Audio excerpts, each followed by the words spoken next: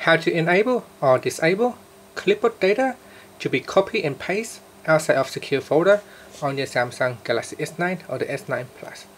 So you can allow the clipboard data to be copied outside of the secure folder.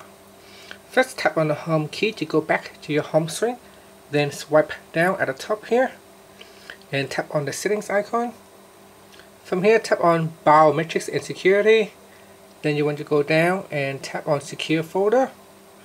Next, we need to put in a PIN or a password to access the secure folder and tap on OK button.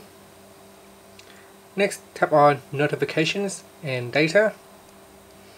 Then tap on allow clipboard switch to enable or disable clipboard data sharing outside of the secure folder. If it is turned off, then when you go outside of secure folder, you cannot copy and paste data from within the secure folder. And that's it. Finally, tap on the home key to go back to your home screen. Thank you for watching this video. Please subscribe to my channel for more videos.